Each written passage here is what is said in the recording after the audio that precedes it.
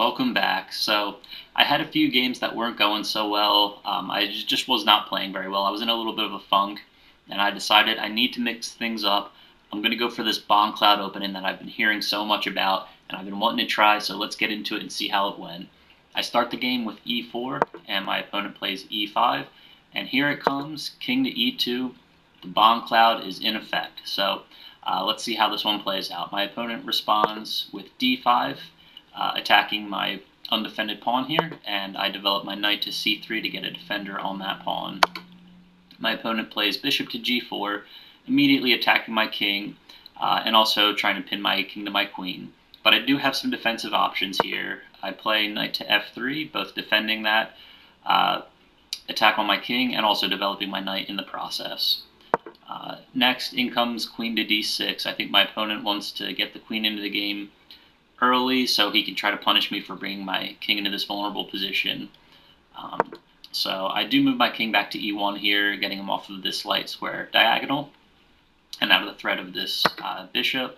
And now my opponent decides to trade pawns, taking my pawn here on e4, and I take back with my knight. And now, because I took back, I'm also threatening the queen. My opponent sees that and moves his queen to a safer square on d5, and also attacking my knight that's not being defended. So I play pawn to d3 to defend this knight, and my opponent goes queen to a5, checking my king.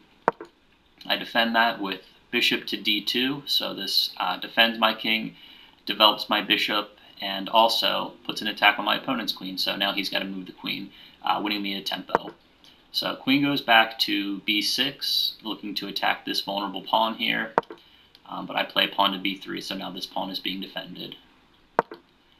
Next, my opponent plays knight to c6, looking to get his knight into the game, and I respond c3, blocking off my opponent's knight from jumping to either of the b4 or d4 squares.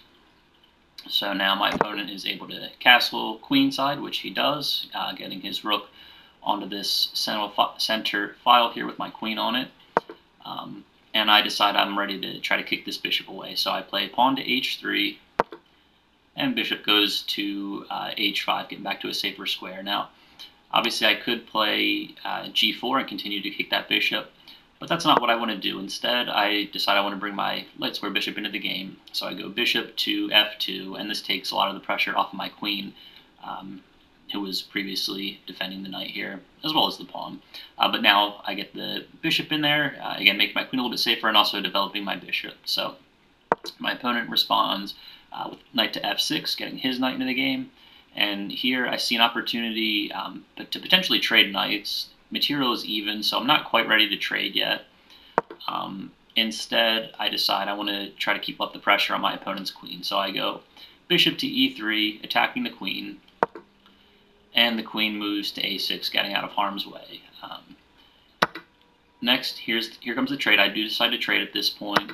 Again, even though material is even, I have the opportunity to mess up my opponent's pawn structure and give double pawns here. So even material, but maybe I come out slightly ahead in that due to messing up the pawn structure. And now I play d4. So this is a key move. I just want to go back for a second. So what I notice here is the d4 square. I have a lot of pieces attacking this square. So my c3 pawn, my dark square bishop, my knight, and once I move my pawn, my queen is also defending. My opponent has 3 attackers, but if I counted right, I have 4 defenders. So I think I can win this trade here, but also I see a bit of a sneaky play. So I played d4. There's so much concentration here in the middle.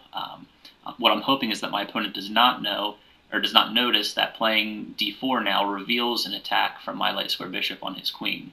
And thankfully, here comes the big blunder. My opponent does not see that, takes the pawn looking to trade, and I jump right on that free queen. So it was an even game, but now I'm up 8 material. My opponent is able to take back, so I'm only up 5, but he now has another set of double pawns. So I'm feeling good at this point. I think the Bongcloud is working out. And now at this point, I still feel like I can win the center trade. So I take, opponent takes back, I take back with my bishop. He could, well, really can't, but I thought maybe he would try to take back with his rook and then I would take the rook. But instead, he brings this dark square bishop, right here, looking to basically bait me into taking that, and then he can take my queen. So obviously I don't want to do that. Instead, I play g4, finally kicking this bishop away. Bishop goes back to g6, getting the safety. And I play rook to c1. Now that the queen is no longer looking at my a2 pawn, I can get this rook into the game and put an attacker on this bishop here, which is not being defended. So my opponent does not want to let that happen. He decides to take my bishop. I take back with the knight, and then he kicks my knight, or attempts to kick my knight away here. But actually, he doesn't realize that this pawn is not being defended. So I can simply just take the pawn, and I am up 9 material. We're looking good at this point. The Bongcloud is working out. So my opponent gets out of check with king to b2, and I check my opponent with knight to f3. He plays king to b6, and I'm going to admit I missed an opportunity for checkmate here. I didn't realize till after the game that queen to c6 would have been checkmate, so I could have ended the game right here. Obviously, I'm very far ahead, but it goes just a few more moves. So instead of doing that, again, I blundered there. I go for check with rook to c6. My opponent brings his king to a5, getting out of that check. And I just take this. There's a free hanging pawn here. So basically, I see an opportunity to take this pawn.